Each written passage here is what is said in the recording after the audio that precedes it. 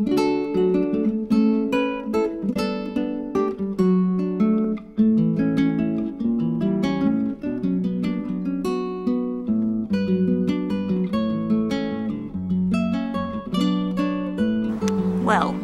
it has to be said that there really is nothing quite as satisfying as seeing the flower bed in those first few minutes after you've just taken all the dead leaves away and turned over the topsoil.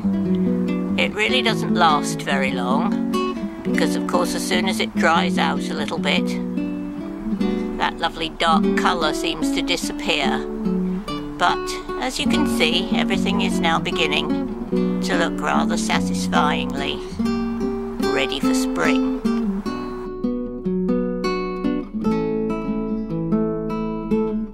Here's that border from the other end of the garden.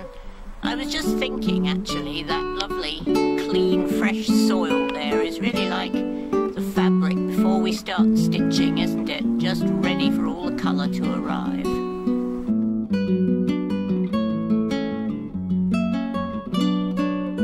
Now, this is a little treat, isn't it? This lovely purple hellebore, no, not the wooden bunny, he's quite cute too. No, this beautiful hellebore, and I see it's got another pretty little bud about to come as well. But really, it's such a superb flower. What could be prettier than that? It's a flower that I've actually worked quite often. Not this exact shade, but very close. And this is interesting actually. I've always noticed from illustrations that the bud seems to be a slightly different colour to the flower itself. I suppose because we're seeing the outside of the petal.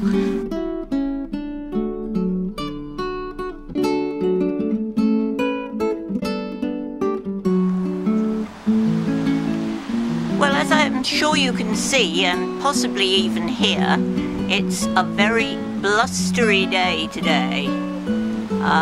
It's the 17th of February and I'm about to attack some more jobs in the garden, but just before I do, and in case the storms get any worse, I wanted to share these beautiful little iris with you. They're so pretty. Got them coming up here in the wheelbarrow and also in the flower bed.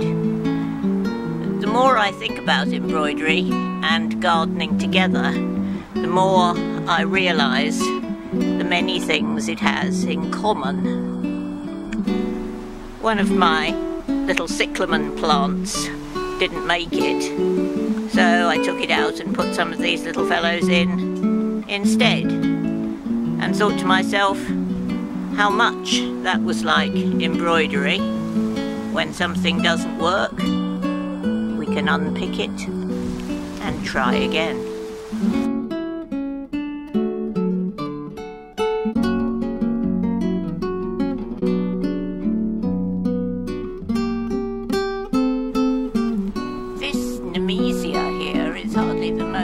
Spectacular flower in the wheelbarrow, and yet it's amazing. It's flowered right through the winter.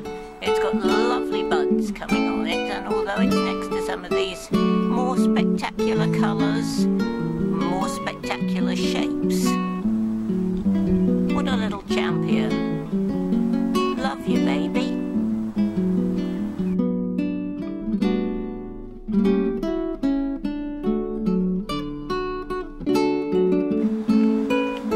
I'm rather lucky at the bottom of my garden to have this nice red brick wall right down at the bottom, and I'm about to cut back my buddleia, which gets enormous every winter, and it will reveal more of the brick wall behind there, which I always think of as a canvas to the blossoms when they come out in the summer.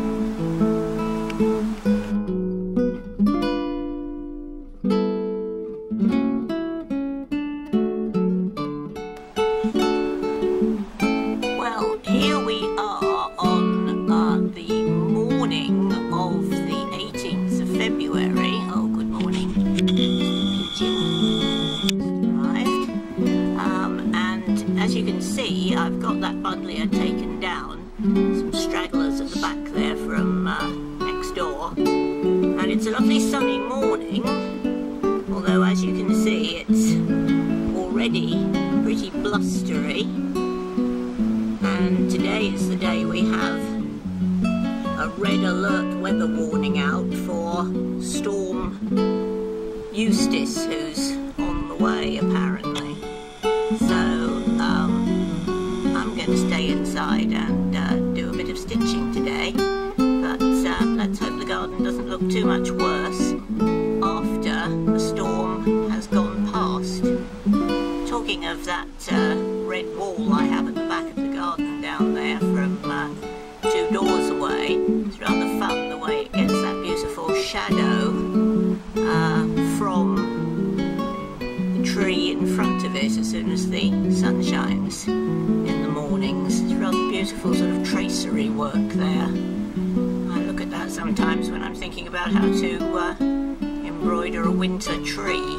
Obviously you can't see the leaves. That's quite effective. Anyway, wish me luck in the storm, and I'll be back again in a few days' time.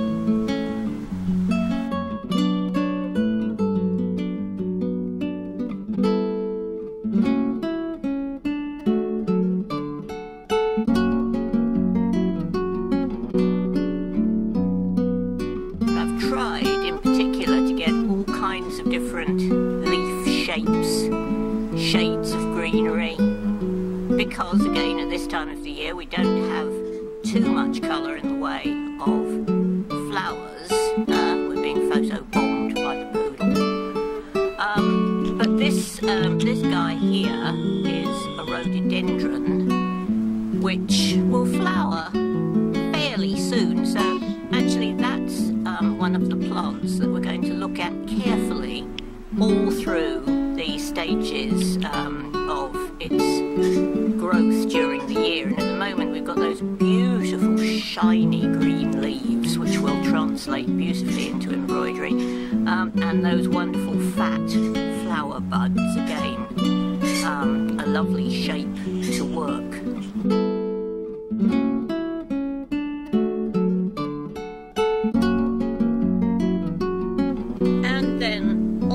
Finally, and I've actually got them picked here so that we can see them a little bit more easily, but one of my absolute favourite things at this time of the year are pussy willows, and here we've got some of those lovely fluffy flower heads from the willow at the bottom of my garden. I have to cut him back a bit or he takes over.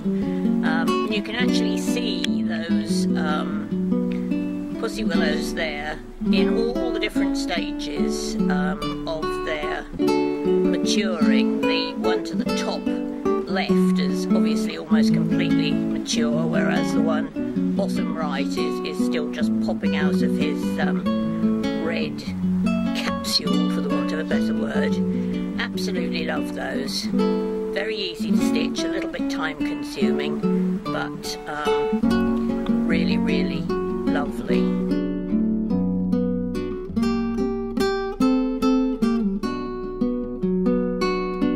February is now on its way out, and welcome